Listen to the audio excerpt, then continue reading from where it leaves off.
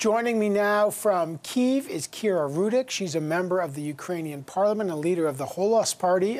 Thank you so much for joining us. Look, we're all hearing reports of atrocities outside of Kyiv in various towns. Can you tell us, like Bucha, can you tell us what the Ukrainians are finding there?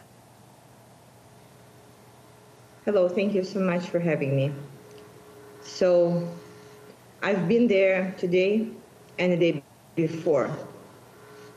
I have seen mass graves with 300 bodies, most of them with their hands tied behind their backs. Men, but also women and children. Some of them killed altogether, some of them killed separately. People, and dead bodies lying on the sides of the road. The bodies that they were tried to burn, especially women's, to cover for the rapes and all the other sexual assaults that happening there. So what we have seen was a total genocide. And I'm using this word intentionally because these people, they were not armed, they were not resistance, they were not trying to oppose the occupants. They were just living there at the outskirts of Kyiv, you know, peaceful place where you plan to move when you're turning 35 and want to settle down. Now they are all gone. They're all gone. And we were also talking to people who survived it. We were talking to women who were raped in front of their children. We were talking to people whose children died because they got pneumonia and they were at the basement for 39 days straight without any ray of light. We were talking to people who were telling us horrendous, horrible things that happened.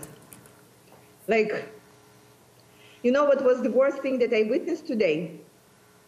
It was the destroyed building where people, a home where people burned alive, but the fence was still standing.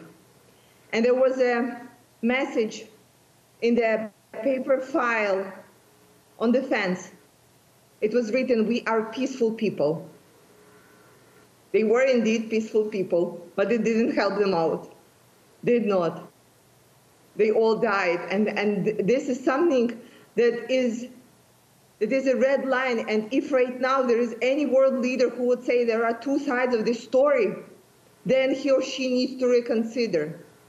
If there is somebody who would say, okay, we'll continue buying Russian gas and oil, then I can tell you they are paying for exactly these things to happen in my country for my people, to my people.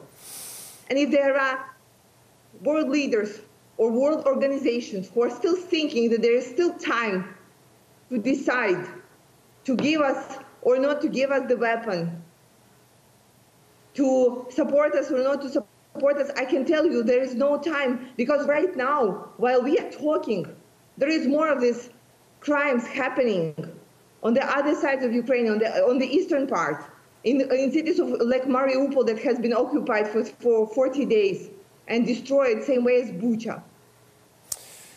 Kira Rudik, first of all, I want to just pause for a minute, because in the last 2 days you've seen some atrocities.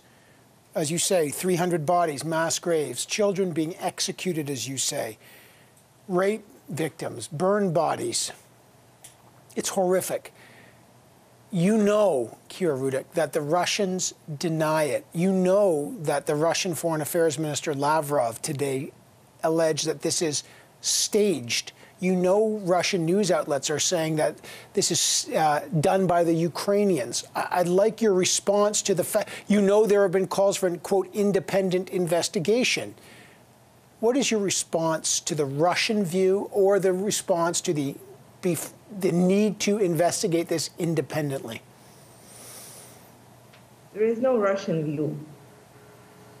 They are lying and keep lying. They are barbarians who came to destroy us. Orcs, we are calling them orcs, because there is nothing holy for them. You know, today and yesterday, one of the goals that I had when I was going into this darkness, it was first to bring all the international journalists from the top media of the world so they would be able to see it and to show it to the people, even to those who don't want to look. And another point was for me to come and see it and witness it by myself. Because one day, I plan to be a witness at his trial. I plan to make sure that every single person responsible for these crimes is held accountable. And that at some point, I will be able to say what I have seen. Kira Rudik, you know the President of the United States has called this a war crime. Many others have. I want to ask you, because what happened in Bucha is maybe happening all over Ukraine, as you know, despite the denials or the lies by the Russians. I have to ask you, you're a politician. You've been in a war for, as you say, 39 days. But how did seeing what you saw in Bucha, how has that impacted you? I know that I will never be the same, but my country and my people will never be the same as well. I am seeing what my people are seeing. I am bearing arms same way as my people are bearing arms.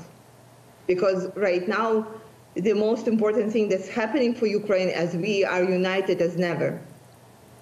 And all the traumas that we are getting, the rage that we are feeling, is helping us to stand forward and to fight them. Is there any way that, I know there's negotiations to try to bring some kind of peace. Are there any parliamentarians who are ready to give up any territory, including Luhansk or Donetsk? You know, my party offered a bill. We voted and signed it against the parties who work for Russia, against the ones who are willing to give up our territories.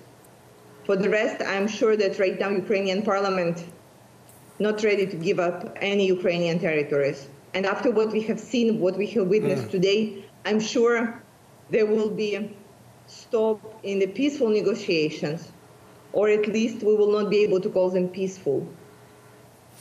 Kira Rudik, member of Ukraine Parliament, who toured Bucha, where there have been, according to the Ukrainians and many others, horrific atrocities and war crimes. Let's talk again. I appreciate it, and please take care. Thank you. Thank you, and glory to Ukraine.